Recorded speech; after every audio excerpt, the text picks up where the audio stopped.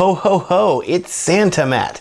Can you tell that I meant to record this video before Christmas? I even bought some Beardaments, I had everything set up, and then I had to go see family for the holidays, so I did not have time to record this. But hey, it is now 2019, I'm Matt Johnson, and today I want to talk to you about my favorite camera gear from 2018. If this video format sounds familiar, it is pretty common, but my specific inspiration has come from Mr. Philip Bloom, who for the past 2 years has made videos that are very similar to this that I've absolutely loved. Don't worry, our favorite video gear lists are very different, and I will make sure to link to his gear video down in the video description. So yes, this video is mostly going to be about gear that came out in 2018. And most of it I've either purchased myself or rented or had hands-on experience with. I've also thrown in some gear that came out before 2018, but I didn't actually purchase until 2018 that I now use and love all the time.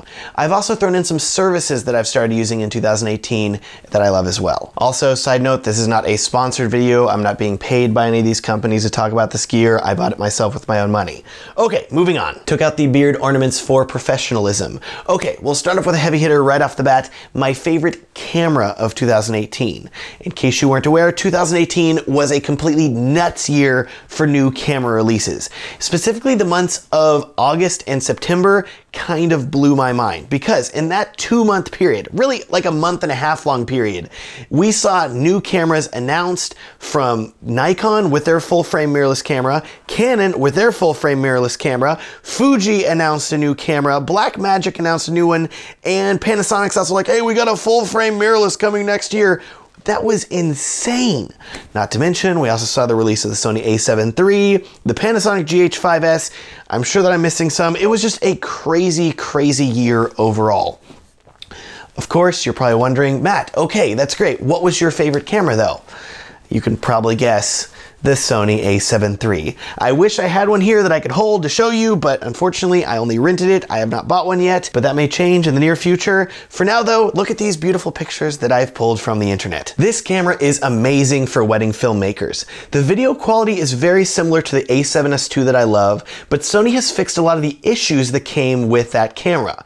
The battery life is nearly 3 times better, the autofocus is much improved, and there's actually a record button now. This camera is incredible if you do any sort of run and gun shooting. But I hear you now saying, Matt, what about the other cameras? That's a lot of cameras. You gotta have like some of those, right? Okay, I will give you 2 honorable mentions. And unfortunately, I've not had hands-on time with either of these cameras, but I've heard very good things. The first is the Blackmagic Pocket Cinema 4K, which is really what people have been wanting from Blackmagic, I think. Small, 4K shoots in RAW for a reasonable price. I've heard mixed reviews about the battery life for this camera, but from a spec standpoint and image quality, this camera looks like a tiny powerhouse. My second honorable mention comes from a company whose consumer brand is not usually associated with super high quality video. I'm speaking, of course, of the Fuji X-T3. We knew this camera was coming. They made an X-T2, of course they're gonna make an X-T3. But from a video quality standpoint, they have made a massive jump forward. 4K at 60, 10-bit, crazy video quality from a camera line that is not necessarily known for having crazy video quality. And I think in the future, whenever we talk about camera brands that offer high quality for a reasonable price, Fuji is now going to be included in that conversation. For all the other camera companies out there, better luck next year making my favorite list of video cameras. I really am hoping that the Sony a7S III is on next year's list. Let's get a bit weird here now, because I have one other camera category, and this is a bit more non-traditional, but still video related. In case you didn't hear, me and my wife Rachel were having a baby in 2019, which is super exciting and simultaneously terrifying, which means there are tons of baby gadgets that I've been looking into, specifically ways to video monitor our baby. That got me going down the path of looking at wireless video solutions, and then I started looking at security cameras, and before you know it, I had wired up our house with security cameras, and I want to talk to you about my favorite security video camera that could also double as a baby monitor if you want to. This is the Wyze Cam, and it records in 1080p with night vision if you want it, 24/7 to an internal micro SD card. Additionally, if any motion is detected by this camera, it will automatically upload a video clip to the cloud where you can view it for free for up to 14 days. It is also USB powered, and did I mention that it only costs $25? When I found this thing, I ended up buying a lot of them because it's just so cheap and just so cool. I'm a big fan of this small camera, and if you're into home security or baby monitoring or anything else like that, I highly recommend checking it out. I will link to this camera as well as all of the other gear that I talk about in the description of this video. Next category is my favorite tripod, and this tripod came out before 2018, but 2018 was the first year that I bought one, so I am including it in this list.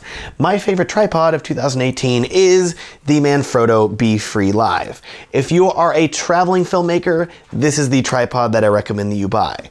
I have brought this tripod along with me to Iceland, to Alaska, to New Mexico, and it is very well built while also being very tiny and very light. It's great for throwing in a suitcase if you have a destination wedding to film or something like that, but do keep in mind that it is still a travel tripod, so it's not going to be as sturdy as a full-size, heavier, beefier tripod.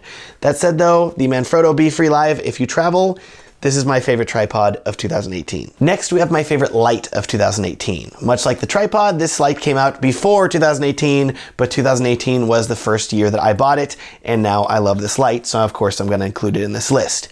The light is, of course, the Practilite 602, which I have made a review about, which I'll link to up in the corner and down in the description if you wanna check it out. This light feels like it was built for wedding filmmakers, and the only real con of it is the nearly $1,000 price tag. For that cost though, you do get a light that is dimmable, bicolor, and it has a very clever smartphone app that lets you remotely control your light from across a dance floor. I absolutely love this light and really can't imagine myself shooting weddings without it now. For the next category, let's talk about music, specifically my favorite music licensing website of 2018.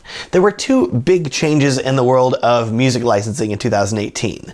The first was in April, whenever MusicBed announced that they would be rolling out a membership option for music licensing, which basically means that you can now license unlimited music from their library. I've always loved MusicBed's music, and being able to download an unlimited amount of it for way cheaper than what I used to spend licensing each song is so great. That's why MusicBed is my favorite music licensing site of 2018. I did say that there were two changes in the world of music licensing though, and the second change came from Soundstripe whenever they announced Soundstripe Premium, which gives you access to over 10,000 sound effects, as well as access to music stems that you can use to remix the music that you license from Soundstripe however you want. For this, Soundstripe earns a honorable mention. Time to talk about a popular piece of gear, my favorite camera gimbal of 2018. Now, I've been shooting with the Zhiyun Crane 2 since late 2017, and I really love that gimbal.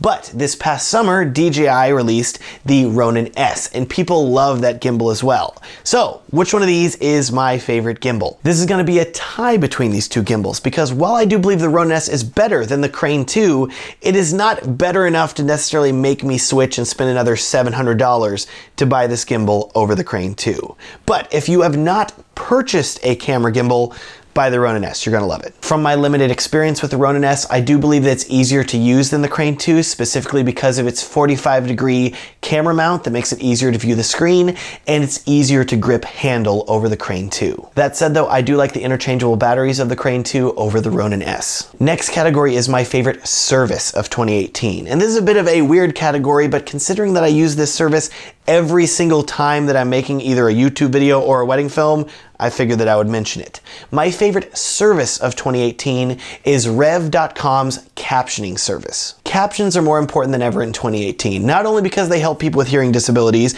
but also because so many people watch videos on Facebook on their phones with the sound muted. So if you do not have captions, people are not going to know what people are saying in your video. Instead of trusting Facebook's or YouTube's automatic captioning, which is always a crapshoot, or attempting to type out the captions myself and make sure that everything syncs up, instead I pay Rev.com $1 per minute of my video, and they have a real human type up the captions, and it looks awesome. This is completely worth it to me, and why Rev.com is my favorite service of 2018. I also have a link down in the description of this video where you can get a coupon for $10 off your first video captions order. I hope it helps you out. Time for another big category, my favorite drone of 2018. My favorite drone is, of course, the Mavic 2 Pro. I recently completed a review of this drone. If you want to check it out, I'll link it up in the corner and down in the description. Why is the Mavic 2 Pro my favorite? In a nutshell, the Mavic 2 Pro gives you the video quality of a Phantom 4 Pro, but in the size of a Mavic. I love it. I will give an honorable mention to another drone that also came out in 2018, the Mavic Air. That drone is even smaller than the Mavic 2 Pro and still has very good image quality. I do wish that DJI could improve the image transmission quality of that drone though. Unfortunately, it's not nearly as good as the Mavic 2 Pro. Almost done. My favorite piece of audio gear that I purchased in 2018, it didn't come out in 2018, but I purchased it in 2018, is the Tascam DR10L in white. I now use this microphone and recorder to stealthily mic the bride on a wedding day, and it sounds so good. I will link to my video that I made about miking the bride up in the corner and down in the description if you want to check it out. Let's end this thing with a bonus round. My favorite piece of relaxation gear from 2018 is the Nintendo Switch. As someone that enjoys playing video games but does not have a ton of time to sit down on the couch and like set up and be like, okay, I gotta play. This thing, small, portable, it has enabled me to actually be able to play video games and have a lot of fun, and it's very relaxing. Also, I'm including this because I need more friends to play Super Smash Bros. Ultimate with. My friend code will be listed here and down in the description. Let's play! And that is my list of favorite gear and services from 2018. I'm sure 2019 will bring lots of gear as well. Thanks so much for watching and have a great day. These are way more painful to take off than they are to put on. Ow, ow. I didn't mean to. Ow, oh. That one definitely got a hair. Ow. Never using these again. Maybe till next year.